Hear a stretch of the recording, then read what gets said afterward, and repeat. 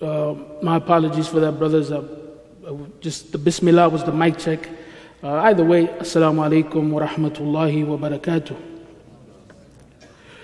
إن الحمد لله نحمده ونستعينه ونستغفره ونعوذ بالله من شرور أنفسنا ومن سيئات أعمالنا من يهده الله فلا مضل له ومن يضلل فلا هادي له وأشهد أن لا إله إلا الله وحده لا شريك له وأشهد أن محمدا عبده ورسوله يا أيها الذين آمنوا اتقوا الله حق تقاته ولا تموتن إلا وأنتم مسلمون يا أيها الناس اتقوا ربكم الذي خلقكم من نفس واحدة وخلق منها زوجها وبث منهما رجالا كثيرا ونساء واتقوا الله الذي تساءلون به والأرحام إن الله كان عليكم رقيبا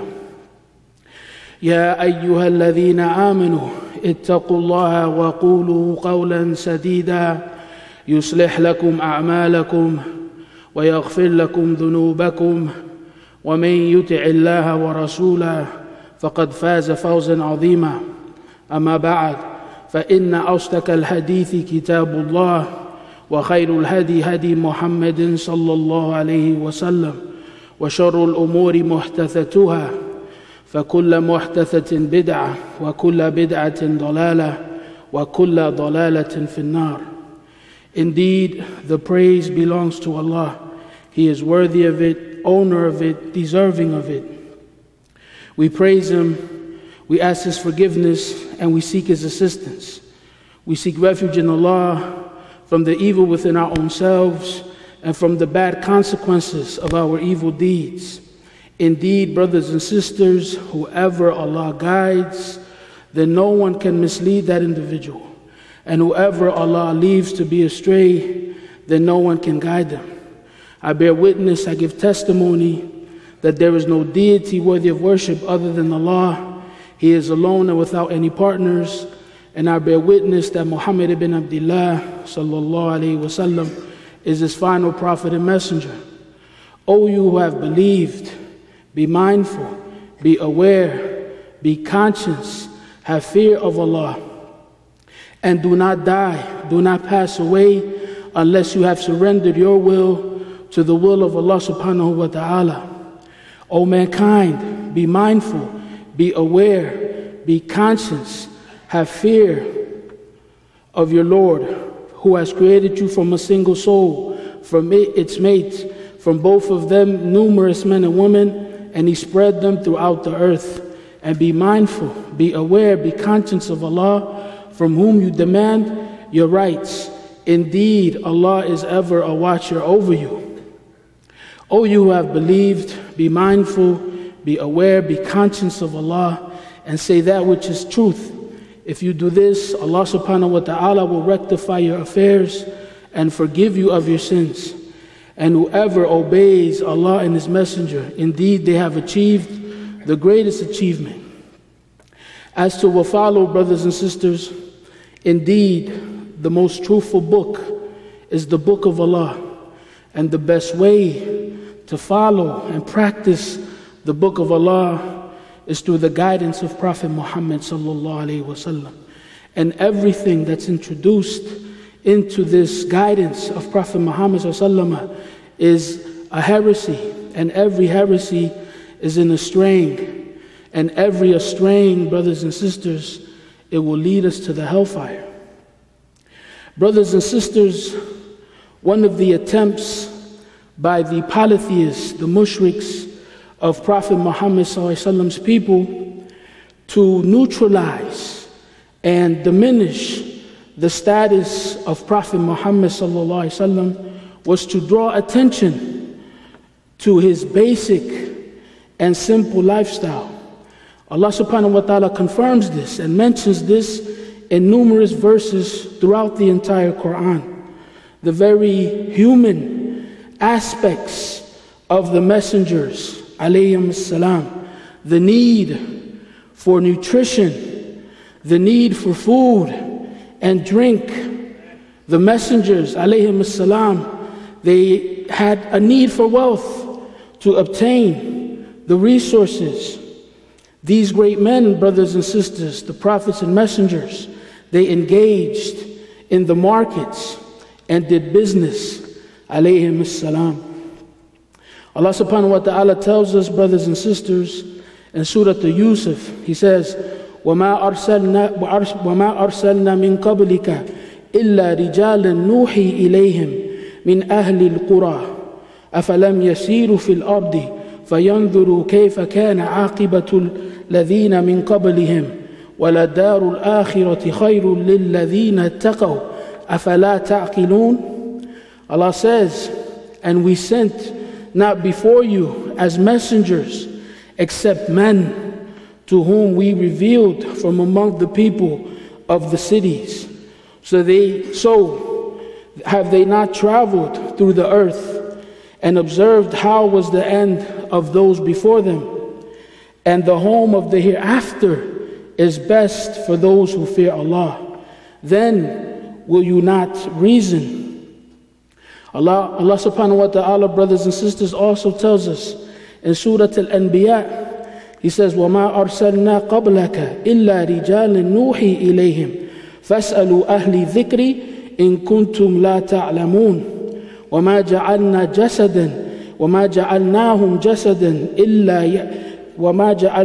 جَسَدًا لَا يَأْكُلُونَ الطَّعَامَ وَمَا كَانُوا خَالِدِينَ.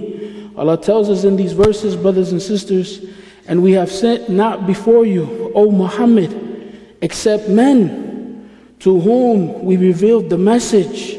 So ask the people of the message if you do not know. And we did not make the prophets forms, not eating food, nor were they immortal on earth. Brothers and sisters, the aristocracy of Quraysh, as Imam al-Tabari explains, rahimahullah, he says that the polytheists, they use this as an excuse to question Prophet Muhammad's status. This is the messenger of Allah. Is this him? Sitting around, eating, drinking. He doesn't even have real wealth like us. He works for us. He's in the market, buying and selling, getting his hands dirty, working. Allah confirms, brothers and sisters, that not only did Prophet Muhammad engage in these activities, but all the messengers did. And Quraysh was aware of that. They were aware of Abraham and Ismail and Ishaq and all the messengers. They knew that these were men who drank and ate and worked.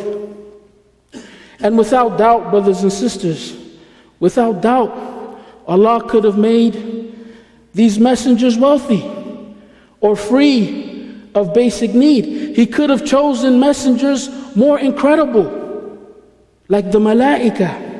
However, brothers and sisters, Allah says that we, us humans, people, mankind, they are a fitna, they are a trial, they are a tribulation for each other.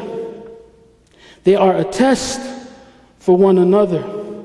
And also, brothers and sisters, He mentions to us the concept of sabr when mentioning these issues. Allah subhanahu wa ta'ala tells us, brothers and sisters, in another chapter, He says, وَمَا أَرْسَلْنَا قَبْلَكَ مِنَ الْمُرْسَلِينَ إِلَّا إِنَّهُمْ لَا يَأْكُلُونَ الطَّعَامَ وَيَمْشُونَ فِي الْأَسْوَاقِ وَجَعَلْنَا بَعْضُكُمْ لِبَعْضٍ فِتْنَةً أتصبرون وكان ربك بصيرا. Brothers, can we please have you squeeze in a little bit as best as you can, if you can move in to accommodate the people as best as you can, make room for your brothers and sisters.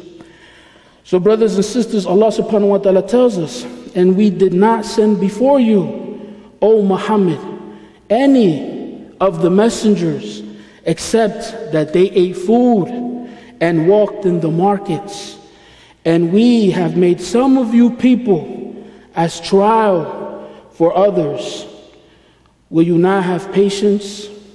And ever is your Lord seeing. So brothers and sisters, the language in this particular verse is very strong, very powerful. Allah affirms and confirms and emphasizes this concept all in this verse. He uses the nafi, the negation, and al-istithna, and he also uses two different particles of confirmation. He says, brothers and sisters, that we are a test for one another, a test for our patience. And linguistically, brothers and sisters, a sabr or patience is, in the language linguistically, al-habs, wal-kaf, wal-man, and al-shidda, wal-dhammi. It is the capacity, brothers and sisters, to accept or tolerate delay or trouble or suffering without getting angry or upset. And in the language, it also includes that we're patient when it comes to obedience, a ta'ah, a sabru fi ta'ah. We're patient when it comes to obedience. You wear proper hijab, even though people are looking at you and staring at you and whispering towards you. Brothers and sisters, you find that empty space to make your salat, even though the people might ridicule you and look at you and wonder and maybe even try to stop you from what you're doing. Brothers and sisters, we are a test for one another. We are a trial for one another. When it comes to Allah's decree, also, we have to have patience. When it comes to disobeying, fil ma'siyah, it's difficult. You want to taste that food. You want to go to that place. You want to see that boy. You want to see that girl. It's not easy. Allah never said it's easy, brothers and sisters. And also we are patient in the decree of Allah, in what Allah has chosen for us, our parents, our people, our language. We are patient when it comes to these things, brothers and sisters. We are a trial and a tribulation for each other. If only I had wealth like so-and-so. If only I had a husband like sister so-and-so. If only I had a wife like brother so-and-so. If only I was intelligent like so-and-so. If only I looked like so-and-so. If only I could hear. If only I can see like so-and-so. Brothers and sisters, the messengers themselves, brothers and sisters, are a fitna for us. In a sense, do we believe in them? Do we accept them? Do we accept their guidance? Do we embrace it? Do we follow it? Do we practice it? Brothers and sisters, indeed, without any doubt, the life of Prophet Muhammad ﷺ has removed any excuse we have to not follow our deen. You lost your mother, he lost his mother. Maybe you have your father. Guess what? He lost his father. You lost a sibling, he had no siblings. Sallallahu alayhi wa sallam. So brothers and sisters, these activities of eating and drinking and having these human qualities did not diminish the nobility and the status of the prophets and messengers in any way. أقول قولي هذا وأستغفر الله لي ولكم ولسائر المسلمين من كل ذنوب إنه هو الغفور الرحيم فاستغفروه.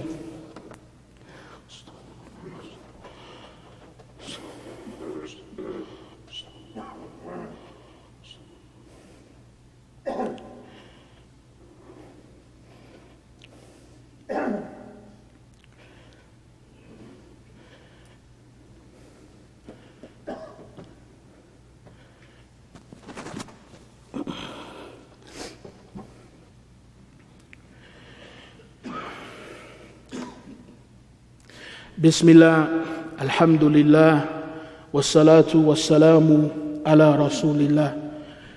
And in spite, brothers and sisters, of this being the case, there is also a bond, there is also a connection, a positive relationship between the higher levels of Muslims, the believers.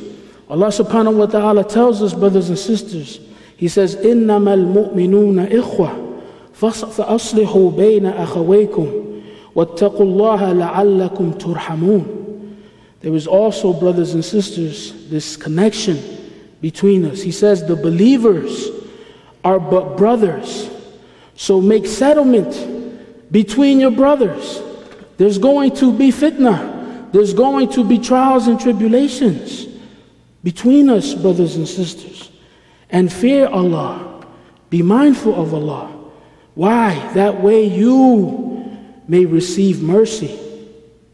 And in an authentic hadith, brothers and sisters, the Messenger of Allah sallallahu alaihi wasallam, he says, "An Abi Hurairah radiyallahu anhu," he says, "Anna Rasulullah sallallahu alaihi wasallam qala, al-mu'minu mir'atul mu'mini." Rawahu Abu Dawood. He said, the believer is the believer's mirror. The believer is the mirror, is the believer's mirror. Brothers and sisters, we have to consider this. When we want to present ourselves to the world, to our work colleagues, our schoolmates, when we want to go out in public, and it's important, unfortunately, we don't pay as much attention to when we just go out in public. People come out in all types of ways. But if it's something of meaning and importance, we definitely, brothers and sisters, we take a look at the mirror. We look at the mirror. Before, brothers and sisters, we exit the car, we look at the mirror. And this hadith, it shows us the importance of our relationships, how we should deal with one another, the importance of advice. The mirror, brothers and sisters, it points out the faults. It shows you the faults. It doesn't conceal them. It doesn't hide them from you. Right? Because concealing the faults would do what? It's not going to do anything but cause harm in this life and in the next life. At the same time, brothers and sisters, the mirror does not go and expose the faults all over the place. No. Brothers and sisters, also, when we see that fault in the mirror, we respond immediately. Oh, my hair. Oh, my face. Oh, right away, my clothes is dirty. It has a stain. I'm going to go change. I'm going to take that off, put something else on. Immediately, brothers and sisters. And also, the mirror, brothers and sisters, it points out the faults in the most organic and wholesome way. There is no blaming. There is no cursing, no ridicule, no judgment. This is you. This is how you look. Go do something about it. So, brothers and sisters, what do we see when we face our fellow Muslims? Do we see a believer, a support, honesty, truth? Do you see yourself, brothers and sisters? Or do we simply see a fellow countryman? Someone with a similar name.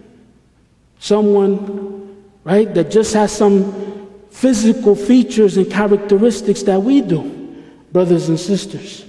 Also, we have to consider that our closest relatives, our wives, our husbands, our children, they are also believers. They're not just our wives. They're not just our husbands. They're not just our children. Ultimately, they belong to Allah. And no one can stop Allah from taking them back. So, brothers and sisters, they are also believers. Brothers and sisters. So, ask yourself, brothers and sisters, what does your spouse see when they're looking at you? What do your children see? What type of mirror? What type of reflection? We say he's a spitting image. He's a spitting image of his mother, of his father. What is that image, brothers and sisters? Are we positive, sincere forces of change? Or, brothers and sisters, are we negative, harsh forces? And maybe, perhaps, brothers and sisters, you're all alone. Maybe it's just you and the mirror. Maybe people cut you off. Maybe you burned all your bridges. Maybe you're the only Muslim at the job. You're the only Muslim in the class. You're the only Muslim in the school. You're the only practicing people in your family. You're the only Muslim on the team. So brothers and sisters, hold on. Hold on to the mirror. Constantly evaluate and examine yourself, brothers and sisters. This is the idea of our relationships with one another. And what's more important than the relationships that we have with people? What brings us more pain than the pain we feel from other people, brothers and sisters? So we ask Allah subhanahu wa ta'ala to rectify our affairs, to make us believers, and to make us brothers and sisters in Islam, and to make us of those that support each other. Oh Allah, may you bless the leadership of this community. May you bless the Muslims with righteous leadership. Oh Allah, may you bless and rectify the affairs of Sister Iman, the wife of Brother Bassam. May you make her affairs easy for her and for her family. Allahumma unsur al-muslimina fi kulli makan. Allahumma unsur al-muslimina fi kulli makan. Allahumma unsur al-muslimina fi kulli makan.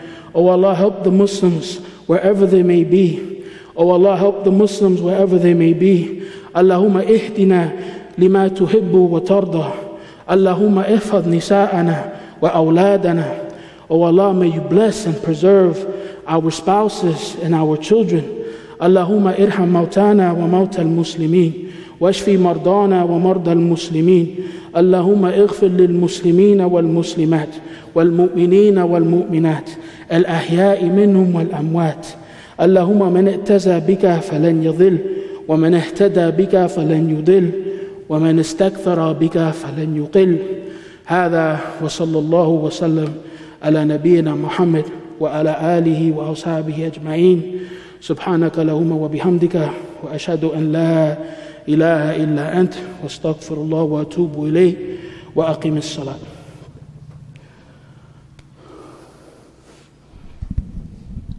Assalamu alaikum. A couple of important announcements. Inshallah, tonight, Ustadh Omar Hernandez, who traveled from Dallas today to be with our community, he's going to be doing an evening talk here, inshallah, at AMCC after Isha. So all of you are welcome to join. Dinner will be served.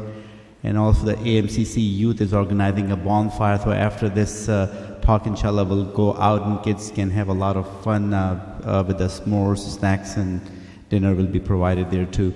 Inshallah, next Friday, the youth group will be doing Islamic Jeopardy after Isha. All the children are welcome to join, and parents bring them. And there's some chance to win good prizes. Inshallah, on Saturday, February 8th, Sheikh Yasir Qadi will be at AMCC. He's going to be doing a fundraiser for orphans at AMCC. Also, I'll talk from one of his famous series, Life in Barzakh. So dinner will be served. Seating is limited. Please buy your tickets ASAP. And the link is on our website and newsletter. Please subscribe to the newsletter at amccenters.org. Important thing, AMCC Board of Director elections for 3 positions will be held in 2 months from now. I strongly encourage the active paying members of AMCC to inquire about their qualification for election and participate in it. We want you to be a part of AMCC family and take this center to the next level and take the leadership from us. Proud to announce that on this past Martin Luther King Day, Mayor Morgan of Longwood recognized our free clinic for their 3-year anniversary of the clinic providing services to the poor and needy in Longwood. they issued the certificate of proclamation, which will be sent to the community. Inshallah, try to join us on all these events, and your participation is important. We try to do all of that for you. Assalamu alaikum.